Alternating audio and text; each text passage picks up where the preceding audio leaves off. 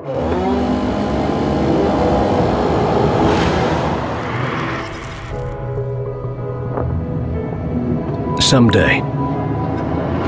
in the not-so-distant future, it happens.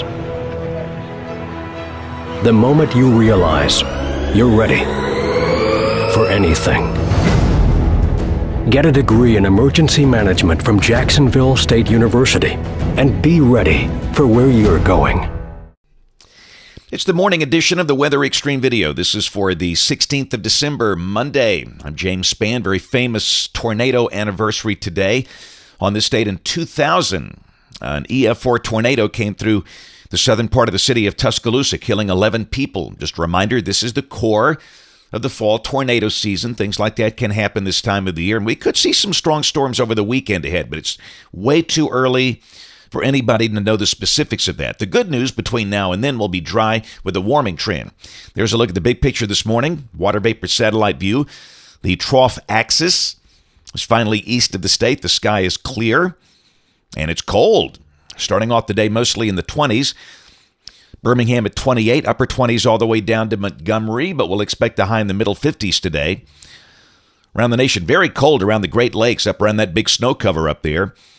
But again, as the pattern de-amplifies, we're going to trend warmer. Let's look at the model guidance. Numbers are coming up. In fact, by the time the weekend gets here, maybe even as early as Friday, we could be seeing highs at or just over 70. Of course, anytime it gets that warm in December, you have to worry about severe weather potential, and we'll take a look at that as we get into the modeling here. But the good news, no problems around the nation this morning. It's very quiet other than a winter weather advisory for a lake effect snow in parts of Michigan. Here's the rain for the next 7 days, so this carries us through Monday morning of next week. This will include the weekend rain event, and this is suggesting rain amounts of 1 to 2 inches, and that will be at some point over the weekend, as you'll see. Let's take a look. This is the GFS, the 06Z run, valid at noon today. This is at 500 millibars, and again, broad troughing over the east. Down below that, a very dry air mass in place. Case of severe clear with a high in the middle 50s today. Tomorrow we start the day in the mid-30s, but we warm into the upper 50s. Somebody in West Alabama might see 60. This is Wednesday. A new high is right on top of us. Again, highs 57 to 60 Wednesday afternoon, and that's about average for this time of the year. Now, this is Thursday. The surface high moves on to the east. The winds kick in out of the south, and we'll start to really warm up with potential for mid-60s on here. That'll feel good.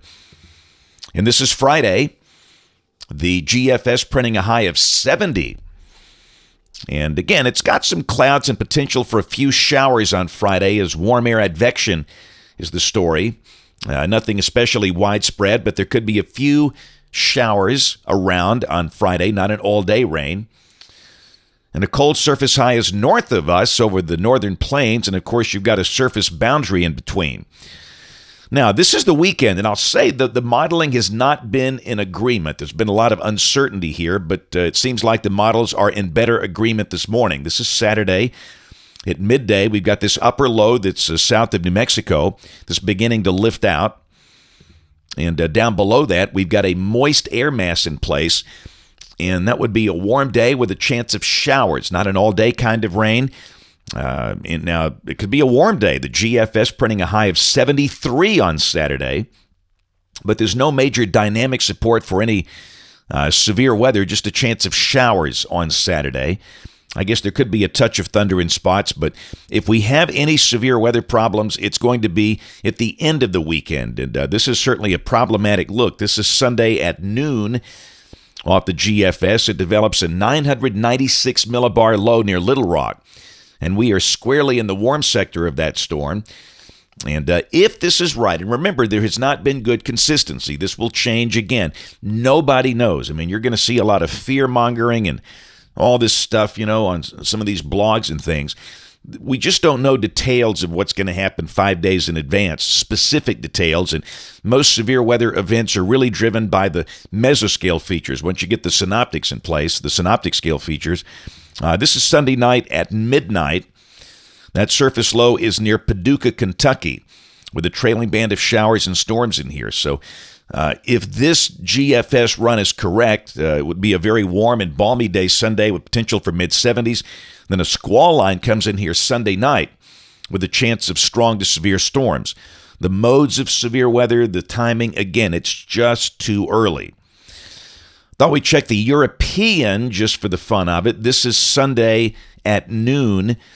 And again, you can see the difference. You know, the GFS had a deep surface low over Little Rock Sunday at noon. Well, this has the primary surface low near Buffalo, New York, 990 millibars, with a trailing band of showers and storms, but that would not be a potent severe weather threat like the GFS. So that's why you just can't, get too excited one way or the other at this point over what's going to happen. We'll take a look at some of the numbers off the GFS. And again, this is the one with the potent severe weather look. That the limiting factor, as typically is the case in December, it's the lack of instability. This is Sunday evening at 6 o'clock local time, and the instability values are very low. However, if we do get up in the 70s and the surface dew points get up in the 60s, the capes will be higher than this. This is underestimating them.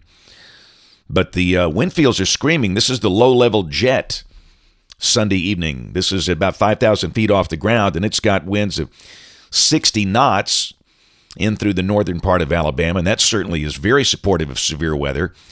And the bulk shear numbers are very high. This is from the surface to 925 millibars, the very low-level bulk shear, and that would suggest a tornado threat.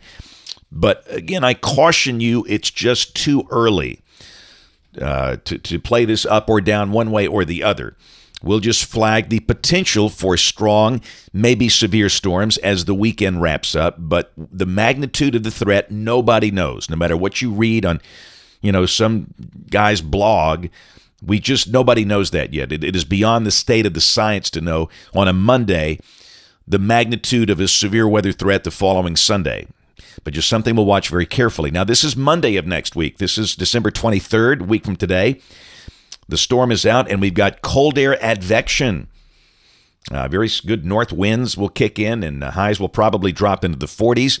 This is Christmas Eve, Tuesday, December 24th, cool and dry. And Christmas Day, Wednesday, December 25th, and that would be a cool, dry day with seasonal temperatures, highs in the 50s and lows in the 30s, and that's exactly based on 100 years of averages, what you expect here on Christmas. But if you're dreaming of a white Christmas, obviously ain't going to happen with that. We'll check the European just for the fun of it for Christmas Day. Again, this is December 25th, exactly the same, cool and dry. Into the forecast, December 31st. The amplitude increasing again with the western ridge and eastern trough, and a new surge of cold air comes down the pike New Year's Eve. But, of course, that's all out there in the land of voodoo at this point. That's it for the Weather Xtreme video today. We'll have notes in the blog. Next video here by 4 o'clock this afternoon.